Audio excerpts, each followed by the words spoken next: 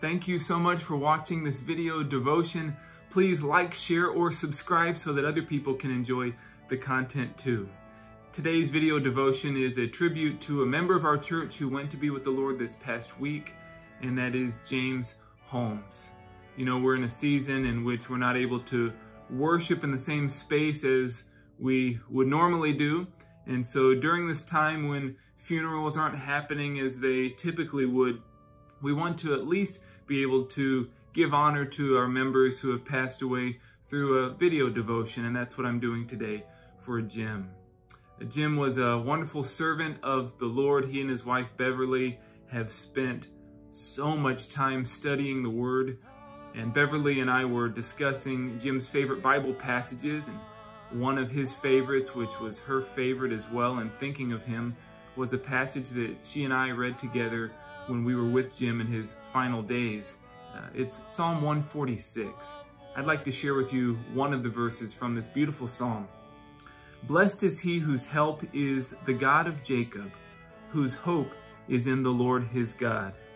Now this is meaningful because of what it says about being blessed by God, God who is our help and our hope, but also it calls God the God of Jacob, and Beverly pointed out to me that James is the Anglo-Saxon equivalent of Jacob. So blessed is he whose help is the God of James.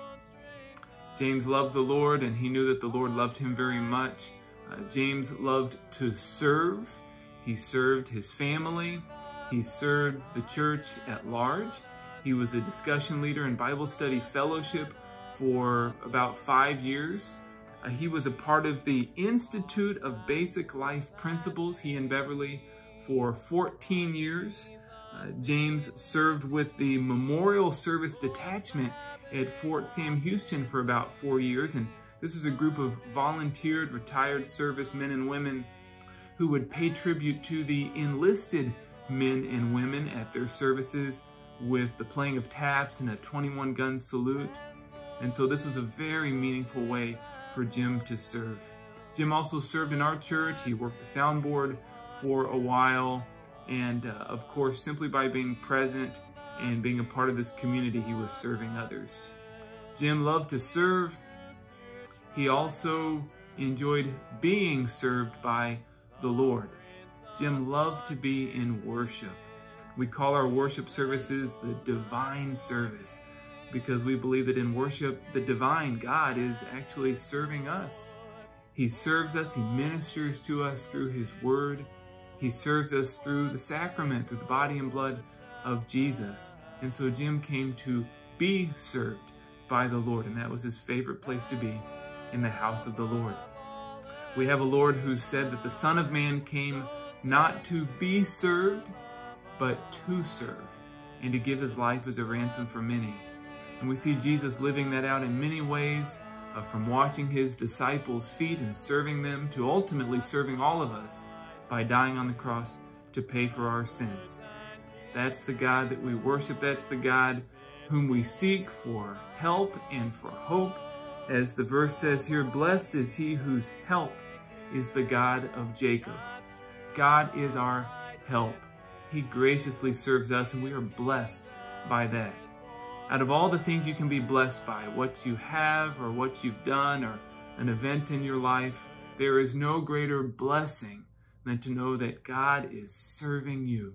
And there is no greater motivation to serve others than to know that God has first served you and loved you through Jesus Christ.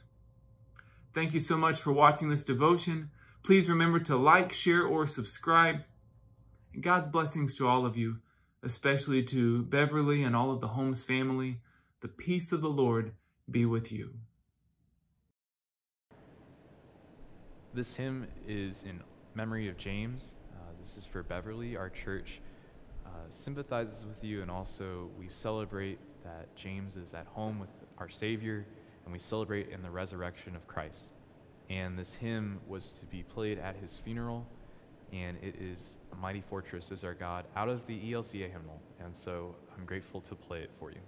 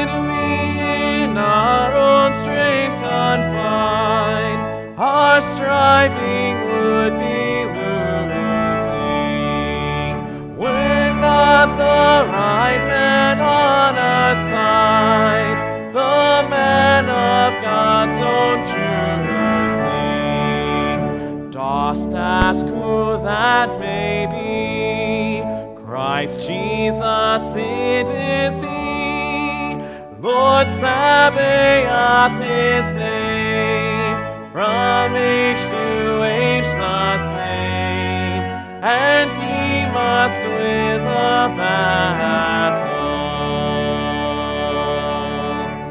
And though this world with devils filled should threaten to undo us, we will not fear, for God hath willed his truth to triumph through us.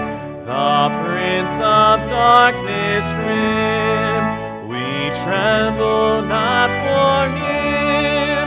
His rage we can endure, for lo, his doom is sure. One little word shall fail.